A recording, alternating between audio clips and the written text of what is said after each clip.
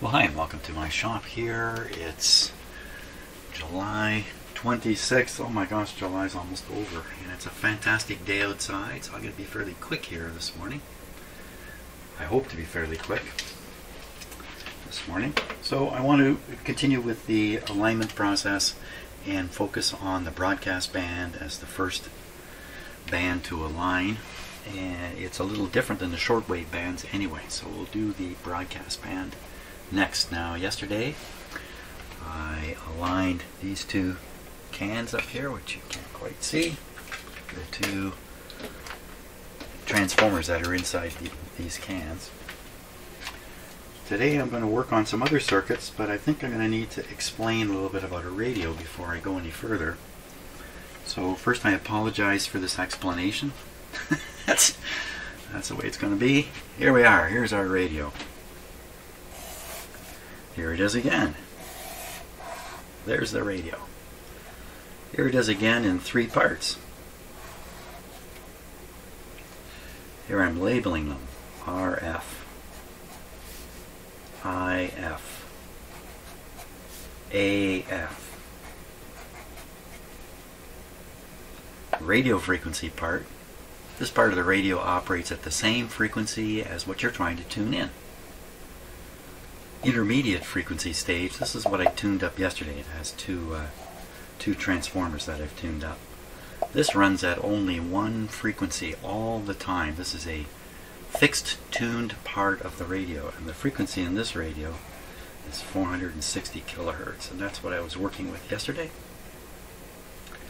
Then over here we have the audio frequencies. This is the stuff you can hear, obviously, coming out of the speaker.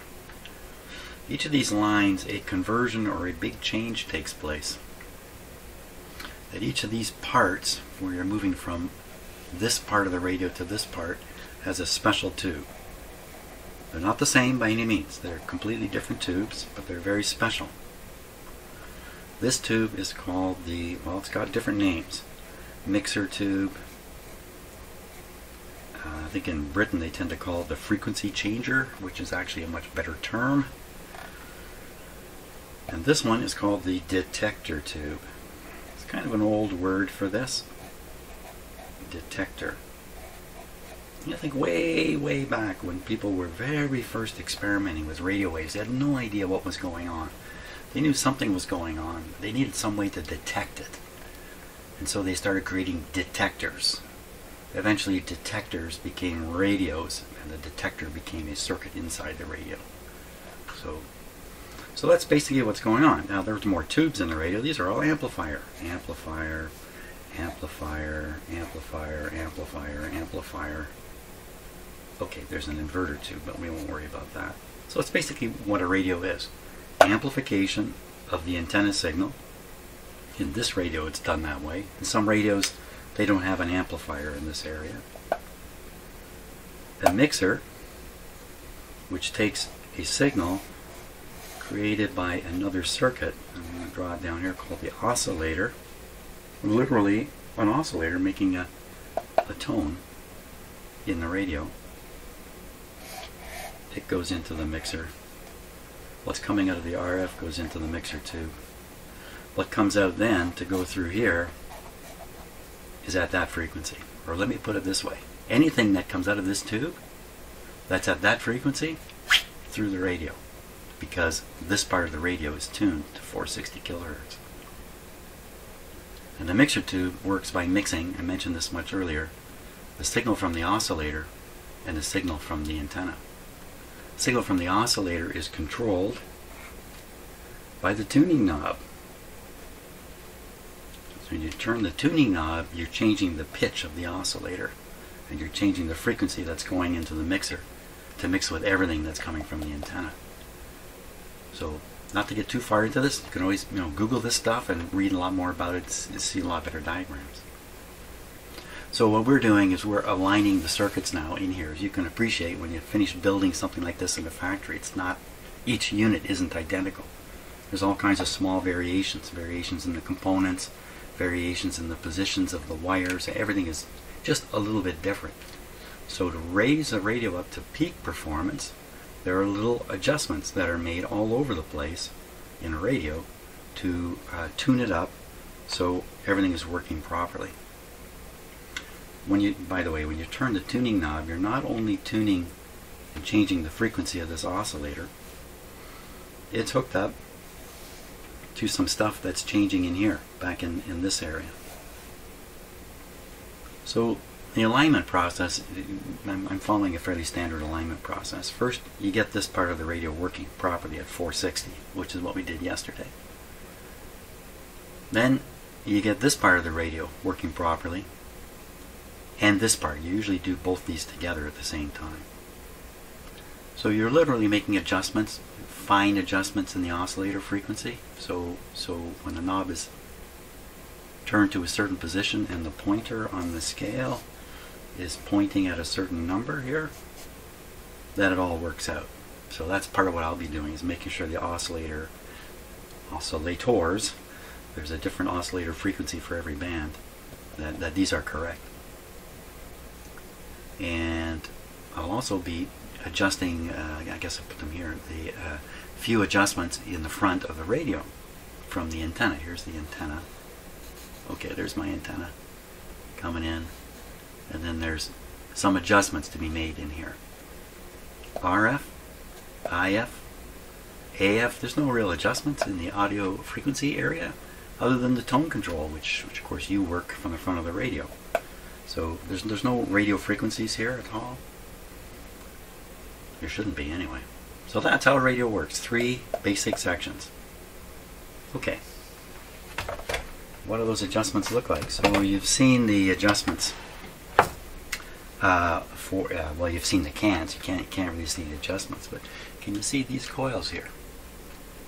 So each of these coils has a slug inside, and that slug can be moved up and down by turning. I'm just going to move the camera here. These adjustments here. A little hard to see in the darkness. There's another one here. Same thing, just a threaded rod. This one's really high. That's probably not right. This one looks like it's right at the limit. That doesn't seem right. Those particular adjustments are probably adjusting the oscillator frequency for each band. So the radio will operate right. You can appreciate there's a couple different things being tuned. This is being tuned or adjusted, and there's tuned circuits in here, and everything has to line up for the signal to make it all the way through. And that's what the alignment that's why this process has the name alignment, because you're trying to get everything lined up. Okay. You can even see some adjustments here, by the way. There's a capacitor. There's a hole. You can get a screwdriver down into it. Same sort of thing over here with this one here. Looks like all these adjustments can be done from the top now, the top of the radio. We don't have to have it standing up like this.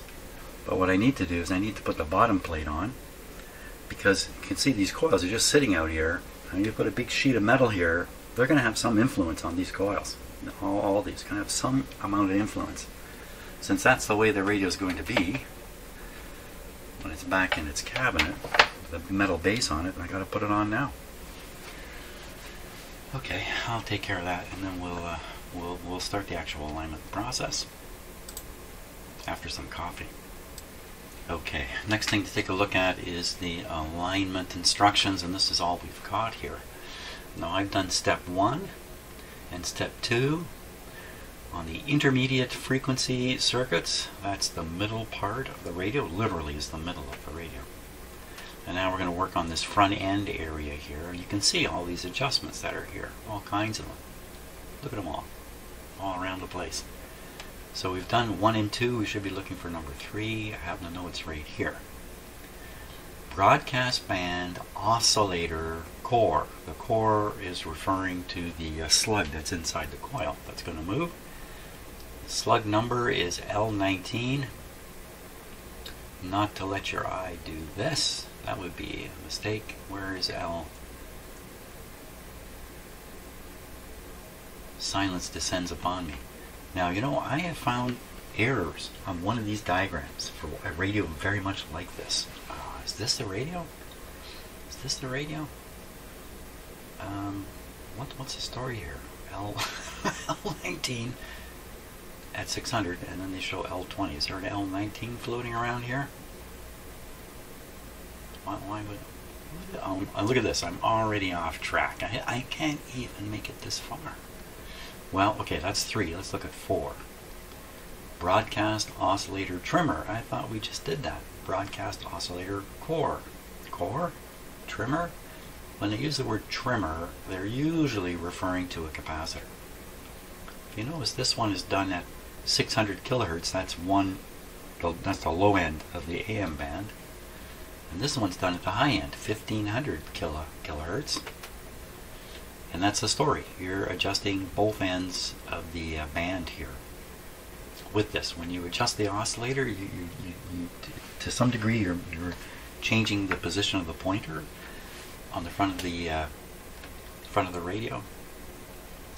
So you got to get it right at both ends, at 600 and 1500. Hopefully it's right all the way through then as you tune through.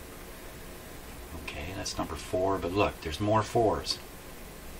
What a crazy way of doing this. So here, now we're dealing with the RF trimmer. RF is referring to that first stage in the radio. This is done at 1500, it's done at a high frequency because it's a capacitor involved. And then we have another one, antenna trimmer. And this one is to adjust circuits that affect the antenna. That's the best way I can put it. It's the very, very front of the radio. Wouldn't you start here? Well, they want you to start with the oscillator. Get the oscillator done correctly. And then move on to these other adjustments. And then we're done with the broadcast band. So what's this L19, L20 thing going on here?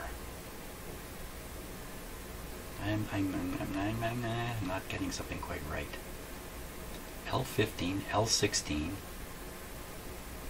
L19,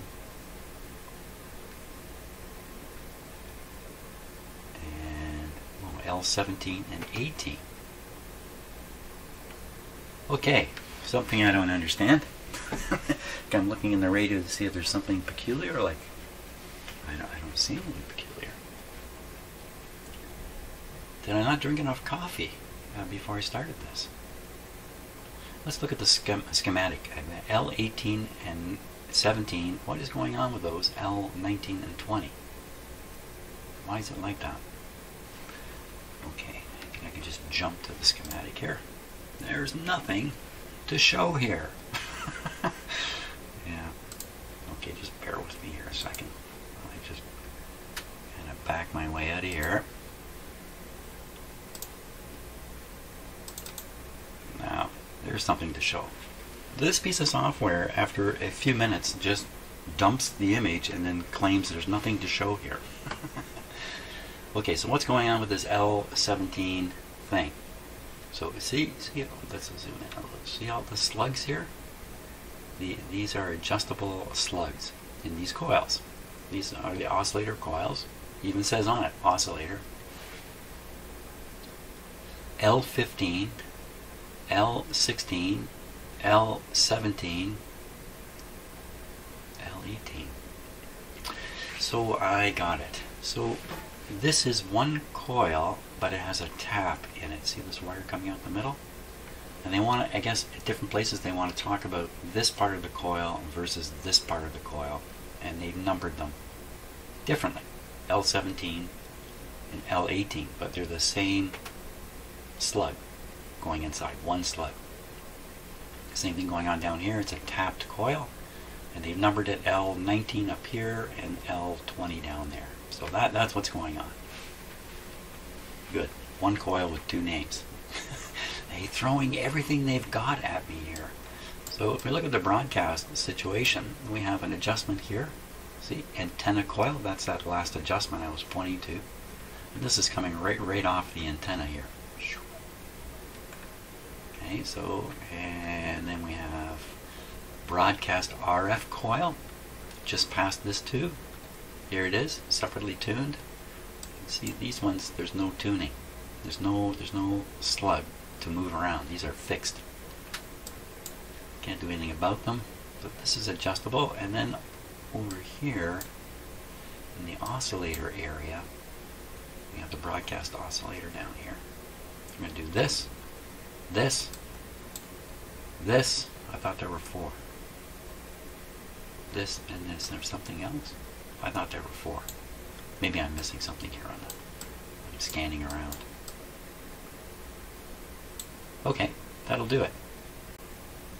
Okay, let's take a look at these adjustments, and I'm going to keep on my screen that diagram so I can look over and see it.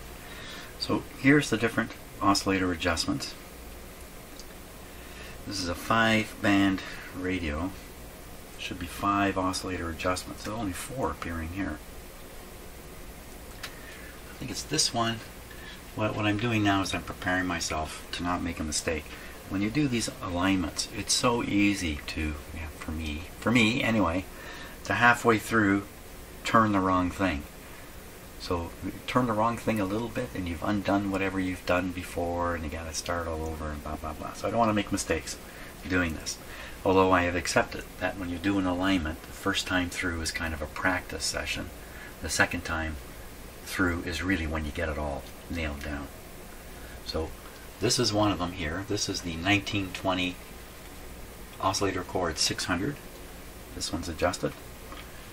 And a broadcast oscillator trimmer at 1500 is, make sure I get it right now, it's this one. That's a capacitor. That's one of the capacitor we looked at underneath, and that's the coil. This piece of metal here is kind of like a spring lock, if you like. You can kind of remove this. And these will turn easier. Sounds kind of crunchy. Now there's some more adjustments. A very common thing in radios is for there to be a trimmer capacitor mounted right on the big tuning capacitor. It's right here. And you can see the screw that needs to be adjusted. There's 1, 2, 3 of them here. And during this effort, we do RF trimmer and antenna trimmer. We do the antenna trimmer here, and we do an RF trimmer. The RF trimmer is, you could look at it this way, the antenna trimmer is ahead of this tube, and the RF trimmer is after this tube. There are tune circuits ahead, there's antenna tune circuits ahead. This is the first RF tube here. This guy's just boosting the antenna signal, really. That's really what this guy's doing. So, remember I said all tubes are amplifiers except for a couple of key ones, more or less. So it's an amplifier here. This is the mixer tube. It's mixing the oscillator signals in with the antenna signal. And then if there's anything coming out of this tube at 460 kilohertz, right out the speaker. That's kind of the idea. So once again, this guy, and these 2 guys. Okay, I'm ready. I am ready. So we're going to turn on the radio. We're going to let it warm up. And I'm going to go outside a little bit because it's just a beautiful, beautiful day. And here I am in my somewhat dingy shop here. Yeah, we'll turn this on and let it warm up.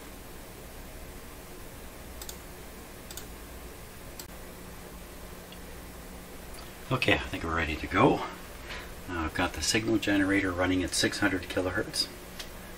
I've got the meter you can see on the screen, this meter here, that's set for 15 volts negative, so a negative voltage will go up, and that's going to be the AVC voltage.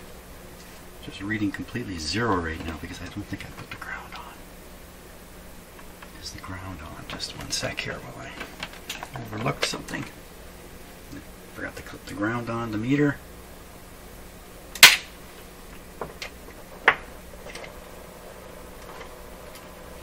Okay, I think there'd be a little bit there.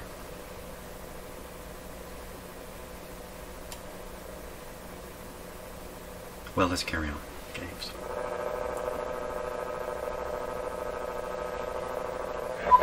There we go.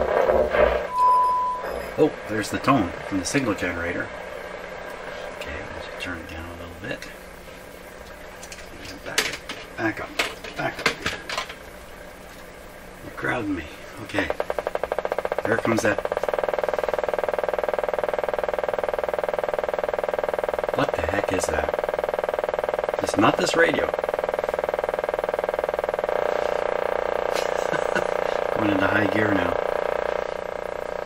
Let's tune now and see how accurate that is, because that's accurate at 600. Where is it on the dial? Wow.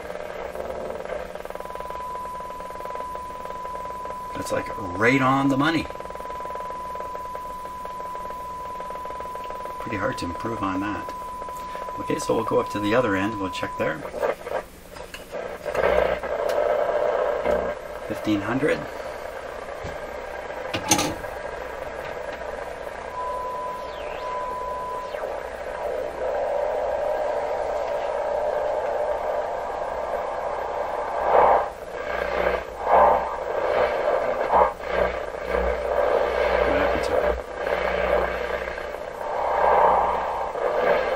Buried under something?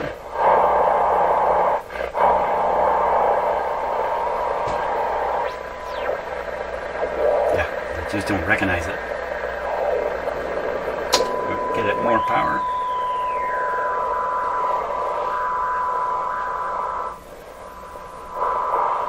It's right on. I find that really surprising, but it's dead on. So that's fantastic. So the oscillator in this radio on the broadcast band is doing exactly the right thing. Wow, I don't think that's ever happened, especially when I've worked so much on a radio.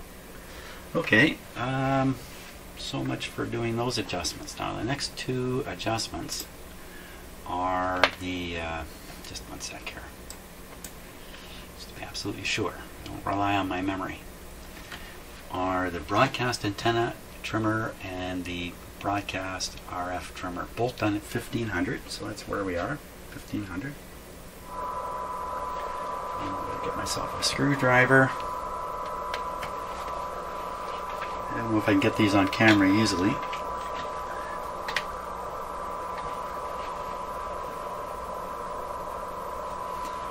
Okay, screwdriver, great big screwdriver, shouldn't influence anything. It's a small influence there.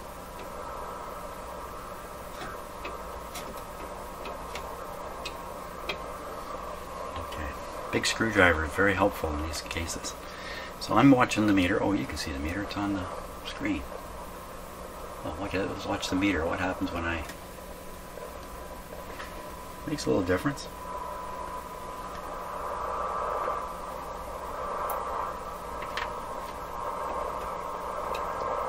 I do have, let me get this loose and then I can switch to a plastic screwdriver. Here we go.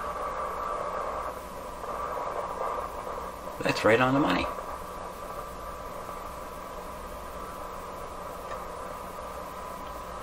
Okay, and then it was this one.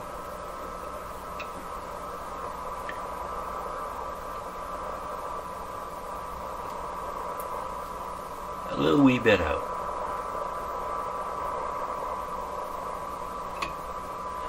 Not much.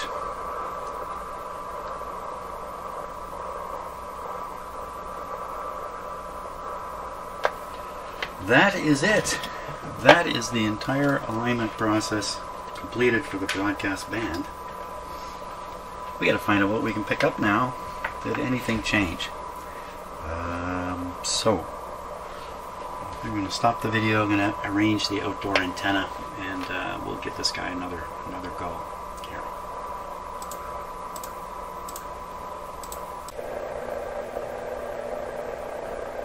Well, there's something a little weird going on here. Very weird. So the ABC meter was much higher just a moment ago. And literally when I clicked start on this video, it dropped to half what it was. Like, what? I made a click on my computer and it does something over here. And also, there was a big pop came out of this radio and the AVC voltage went up while I was attaching the antenna. There it goes. So something's going on here. And Lordy B, if I haven't found, Lordy B, if I hadn't found 2 more paper capacitors hidden there, down there. Oh, these guys. I'm not going to worry about those right now. I'm sure they're not radio-oriented capacitors. They might have something to do with the audio. So we're going to fret over that. For now, we're going to fret over why this radio pops. Okay, let me fiddle with the antenna. There's just what? Just bad connections? Bad ground? Let's try that.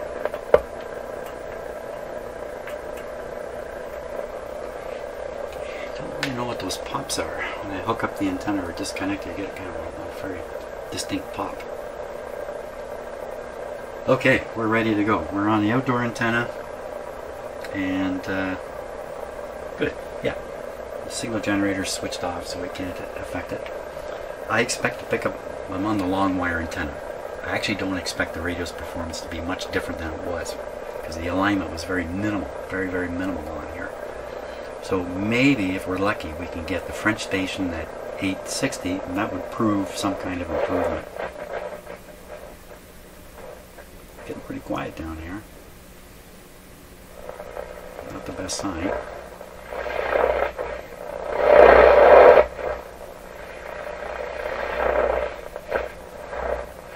No sign of it.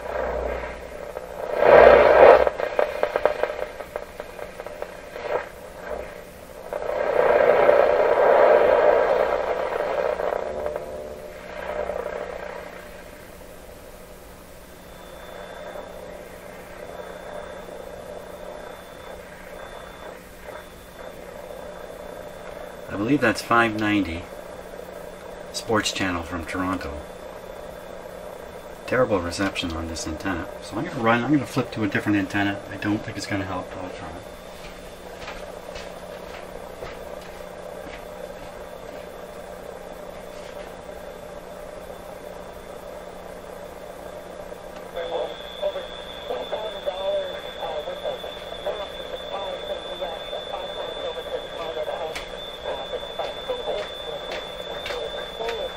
Oh, how do you like that? It did make a difference. It's just a really great time to praise the work that some athletes do, of course, off the ice, and how they want to help inspire that next generation. Right on 590. If you want to read more about it, actually. 610. This radio's working well. If it can pick up 610 from St. Catharines, I'm way up here at Lake Simcoe. That's right across Lake Ontario. 640. 640 is beat by this interference here in my house. 680.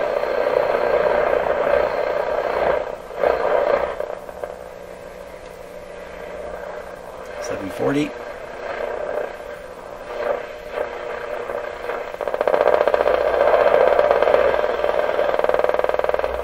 $860. What is that weird interference? Holy smokes. Somebody's probably answered that on one of my videos, and I'm not aware of that. Well, there we go. This is on a lousy antenna. I should say it not really lousy, but a less potent antenna than the loop antenna I tried earlier. If I put the loop antenna on here now, we're going to pick up lots of stuff, but I'm not going to bother doing that. I think that's enough for today. That's great. So, fantastic. Okay, now, what's left now are 4 shortwave bands. 3 of them appear to be working kind of okay. One of them appears very low. That's this one.